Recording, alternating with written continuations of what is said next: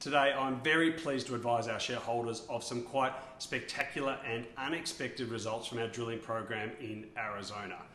15 metres at 4.1% copper and half a gram per tonne gold, and that was within a zone going 47 metres at 2.2% copper. So certainly some mineable widths.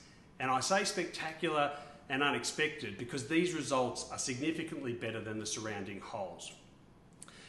This latest result was from an infill program designed to allow resources in the measured category to be defined for the first time, and what it's showing us is the surprises still exist and the upside within the existing resource. We're working on a JORC resource update which is still due out this quarter. It will incorporate the results of 59 new holes. This latest result has missed the cutoff but will certainly be incorporated into our next update.